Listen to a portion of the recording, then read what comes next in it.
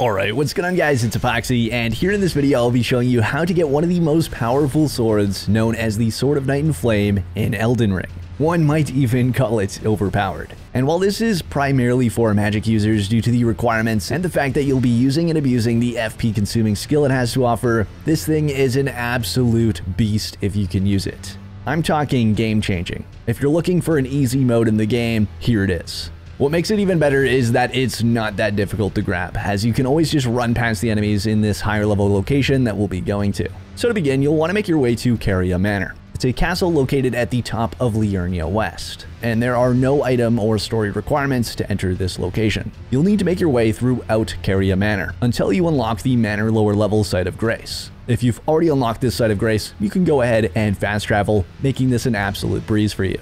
This particular Site of Grace will be located in a church, as you can see on screen. From here, you'll want to make your way out the main door and down the stairs, where you'll come across an elevated pathway. Just run across until you trigger the first set of enemies, which you can either fight them, like me, or run past them. I'd suggest keeping some range though with something like the old reliable Glintstone Pebble, as they have a few different forms of attack, that being melee, crossbows, and glintstone attacks. After the first set of enemies, a second set will be triggered at this first section. Again, you can either run past them or take them out. After that last set of enemies, we'll be avoiding further confrontations the rest of our way to the secret room. Just continue to follow the path up the left side to the second section. And then on the way to the third section, you'll be able to see down to the left a platform that you can drop down to. Just come up to this gap in the railing and jump down to the platform. From here, head north to the broken section of the wall, and you'll see another platform that you can drop down to. Go ahead and drop, and from here, head over to the hole with a ladder and climb your way down into the secret room.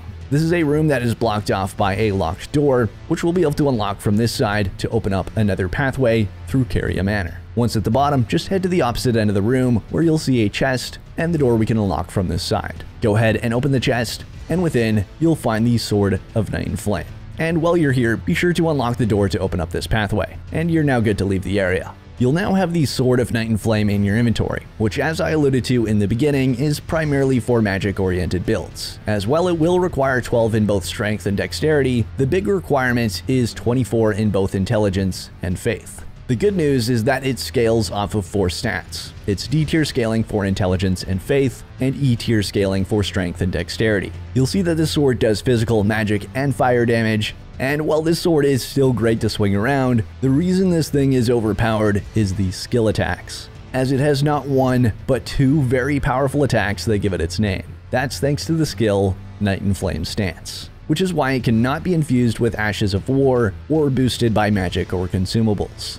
As for upgrading the sword, it will require somber smithing stones, which aren't too hard to come by as you progress further into the game and explore some higher level areas. You'll likely already have a few on hand if you already have the stats to use the sword. Now, just to give you a bit of a demonstration, here is what the Knight skill attack performs like. As you can see, this inflicts massive damage and has quite a good range, and will be able to one-shot a wide range of heavier mobs and will do significant damage to bosses. Then there is the flame attack. Here's a demonstration.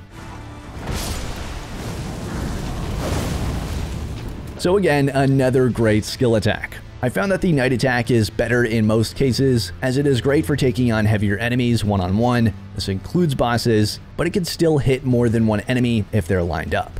The flame attack, on the other hand, is great for crowds or any enemies, including bosses, that are weaker to fire, as it will still do a massive amount of damage, but it requires you to be in closer range, so you'll be way more vulnerable.